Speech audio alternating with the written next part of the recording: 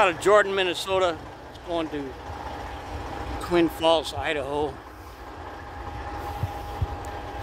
It's scaffolding material, they said. There's a connex and a generator and some wood. And they ordered a 43 foot of deck space. When you show up, the shipper sees you got 53 foot and they fill it up. I complained and the broker got mad at me.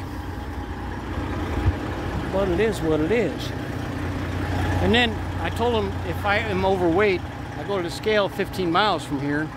I come back and they gotta unload it.